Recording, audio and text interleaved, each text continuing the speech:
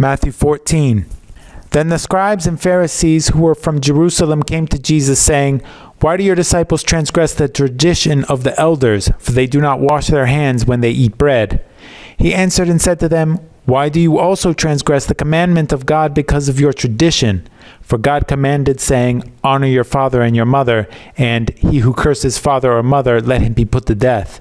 But you say, 'Whoever says to his father or mother, whatever profit you might have received from me is a gift to God,' then he need not honor his father or mother. Thus you have made the commandment of God of no effect by your tradition.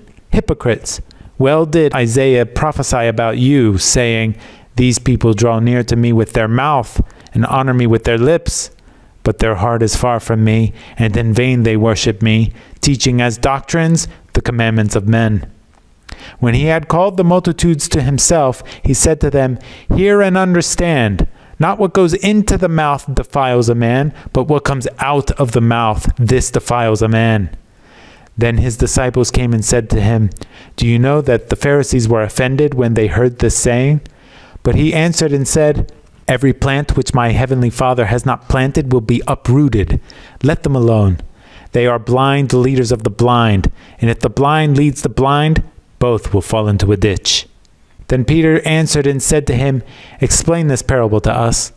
So Jesus said, 'Are you also still without understanding? Do you not yet understand that whatever enters the mouth goes into the stomach and is eliminated? But those things which proceed out of the mouth come from the heart, and they defile a man. For out of the heart proceed evil thoughts, murders, adulteries, fornications, thefts, false witness, blasphemies. These are the things which defile a man, but to eat with unwashed hands does not defile a man." Then Jesus went out from there and departed to the region of Tyre and Sidon. And behold, a woman of Canaan came from that region and cried out to him, saying, "Have mercy on me, O Lord, Son of David. My daughter is severely demon-possessed." But he answered her not a word. And his disciples came and urged him, saying, "Send her away, for she cries out after us."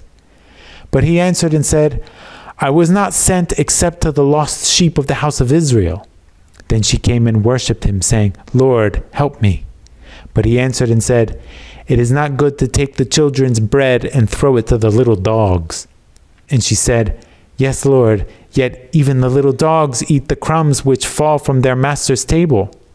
Then Jesus answered and said to her, "O woman, great is your faith. Let it be to you as you desire." And her daughter was healed from that very hour. Jesus departed from there, skirted the Sea of Galilee, and went up on the mountain and sat down there. Then great multitudes came to him, having with them the lame, blind, mute, maimed, and many others. And they laid him down at Jesus' feet, and he healed them. So the multitude marveled when they saw the mute speaking, the maimed made whole, the lame walking, and the blind seeing, and they glorified the God of Israel. Now Jesus called his disciples to himself and said, "I have compassion on the multitude, because they have now continued with me 3 days and have nothing to eat. And I do not want to send them away hungry, lest they faint on the way." Then his disciples said to him, "Where could we get enough bread in the wilderness to fill such a great multitude?" Jesus said to them, "How many loaves do you have?" And they said, 7, and a few little fish. So he commanded the multitude to sit down on the ground, and he took the 7 loaves and the fish, and gave thanks, broke them, and gave them to his disciples, and the disciples gave to the multitude. So they all ate and were filled, and they took up 7 large baskets full of the fragments that were left. Now those who ate were 4,000 men, besides women and children. And he sent away the multitude, got into the boat, and came to the region of Magdala.